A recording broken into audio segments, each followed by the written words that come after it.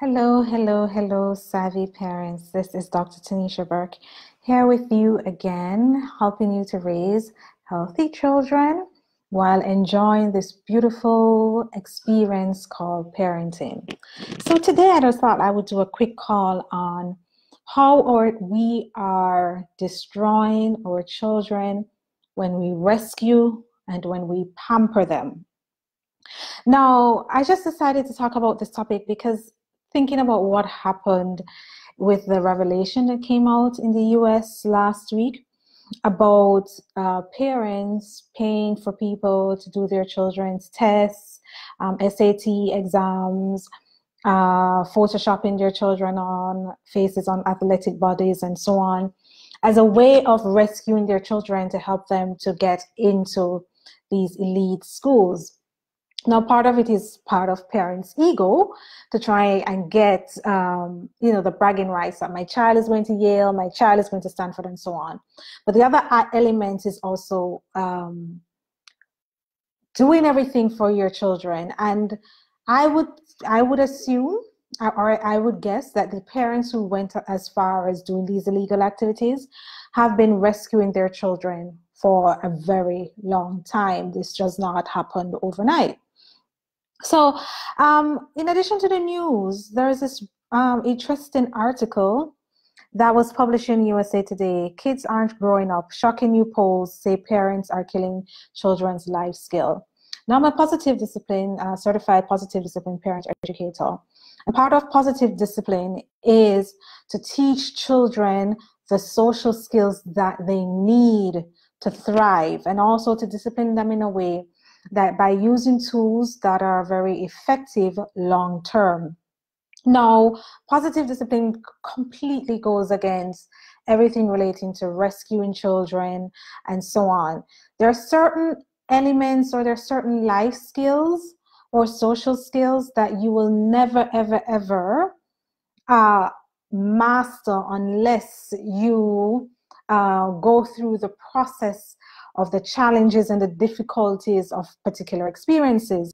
So what I found, the article goes over what happened in the university scandal, but it also said further down, 76%. So they're doing a study of parents. 76% of parents reminded their adult children of deadlines that they need to meet, including schoolwork. 74% make appointments for them, including doctor's appointments. 15% of parents with children in college have texted or called them to wake them up so they didn't sleep through a class or a test. This is fascinating, absolutely fascinating. 22% help them study for college tests. 16% help to write or to write all or part of a job or internship application. 14% help them, told them which career to pursue. 14% helped them to get jobs or internship through professional network. 12% gave more than $500 per month for rent or daily expenses. I mean, this is not shocking. Parents who do these, so they've mentioned the helicopter parents, the ones who hover over their children to make sure everything is done. But now you have what is called the snow plowers. So these are parents, as described in this article, who basically clear the way for their children. And they think that they're doing it for the best interest of their children. What I want to talk to you about now, parents, is that that's not in your children's best interest. Learning resilience, learning perseverance, having high self-confidence and self-esteem, all those things do not happen in thin air at all. You don't learn or experience these things by watching somebody vicariously or somebody just clearing the way for you. There are certain life skills, parents, that we need to master, and the only way to master them is through challenges, is through disappointments. So we need some form of resistance. You cannot develop resilience. You cannot develop self-determination and so on in a space of comfort. It does not happen.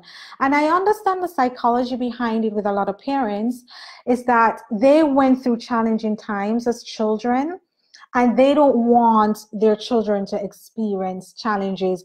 They don't want their children to feel sad. They don't want their children to feel disappointed or angry or neglected by friends and so on. And so they try to create this picture perfect experience, but that's not what life is really about. Now, in order for your child to learn to be accountable, to learn time management skills, they have to go through things themselves. So parents, when your children have left their homework at home or their lunch bag at home and call you to pick it up or to bring it to school, your response should be no. But he's going to get hungry or she's going to get a failing grade. So be it. That's the only way they're going to learn how to be accountable. That's the only way they're going to learn how to be responsible and manage their time well. The thing is, a lot of parents have bought into this idea that it's our responsibility to make our children happy. No, it's not. And it is our responsibility to guide them and equip them with the necessary skills and tools that they need to carry on through life's journey so that they can become competent, capable human beings as they go through their journey. It is not our responsibility to make them happy at all. Now, when we have taken up that responsibility of making our children happy, you know what happens, parents? They are going to hold us to account for it. They are going to come to us all the time. I am not happy. I am this and that. And they're going to want us to do whatever to make them happy. Being happy should be an internally motivated aspect, not externally motivated. So what I try to explain to parents is, do you want to be in your 60s and 70s still rescuing your children, making appointments for them, trying to get jobs for them and so on? No. Our children cannot become competent. They cannot become capable, responsible, and have self-confidence. Self-confidence and the resilience. You know, when you develop resilience, it's when you go through like, oh, wow, that was such a difficult experience. And I didn't know I had it in me to overcome that. And if I can overcome that, I think I can overcome anything else. You are robbing your children of that beautiful experience when you are a snowplower and moving everything out of their way. Your children end up becoming extremely anxious because they don't know if they have the ability to overcome certain things because they were not given the opportunity to do it. And I understand parents' intention. You don't want your child to suffer, but the human experience comes with challenges. And for you to evolve as a human being, you have to go through challenges, setbacks, and failure to evolve into somebody that is very competent. That doesn't come from simply watching someone go through that process. And the other thing that parents tend to try to avoid is their children making mistakes. Now, the school system is just as guilty. You know, everybody needs to get straight A's and so on. But parents, mistakes are beautiful, beautiful opportunities to learn and grow. You learn from your mistakes that this doesn't work for me. Next time I need to try this. You don't get those experiences. You don't get that self-actualization from staying in a nice comfort zone. And when we try to not make our children make mistakes, they don't reach their optimal potential because, for example, a lot of children, when parents, have done everything for them, they are now afraid to do anything challenging for people to realize, oh, maybe I'm not as smart as they thought I was. And some, I don't want to do that. So you see, we rob our children of, having experiences that will challenge them to become better human beings. Right? So I'd love to hear about your comments and your ideas about this whole thing of rescuing our children. So be sure to comment, leave a comment in the comment section, and also be sure to share it with your friends and family who have children. These are discussions that we need to have. There are a lot of skills that we cannot have or we cannot master from a space of comfort. And we are robbing our children of time management skills, resilience, self-determination, internal motivation, having grit. All of that we're robbing our children of. We're robbing them of being responsible, being accountable. When we do everything for them, they don't learn how to master any of those necessary skills when we take it upon ourselves to rescue them and pamper them and do everything for them. All right. So what positive discipline does is teach you how you can teach your children to accept that mistakes are opportunities to learn and grow.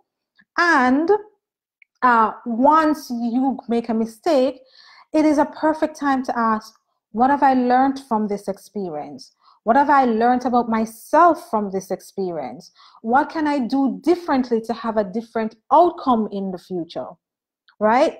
When we let our children fail, when we let them go to school and sit there and figure out how they're going to eat because they've left their lunch bag at home, they learn to be more responsible, which means they're going to become more self-aware, such as packing their bags the night before, checking their bags before they go out. So they develop their self-awareness, they develop being responsible, and also if they don't do their homework or their projects and they miss the deadline, how to handle time management. These are skills we all need, especially in adulthood. So if you're a parent who you found that you're kind of guilty of rescuing your children in some way, make sure that you join my parenting workshops, my parenting groups. I'm having a parenting workshop March 30th here in Berlin. Be sure to sign up so you can learn the different strategies that you need to help your children so you don't continue the process of rescuing them. All right, so don't forget to like, comment, and share, and also share with your friends and families who have children so we can continue with the discussion. All right, take care, parents, and goodbye for now. Don't rescue your children. Don't pamper them. When you do that, you're holding them back. Take care.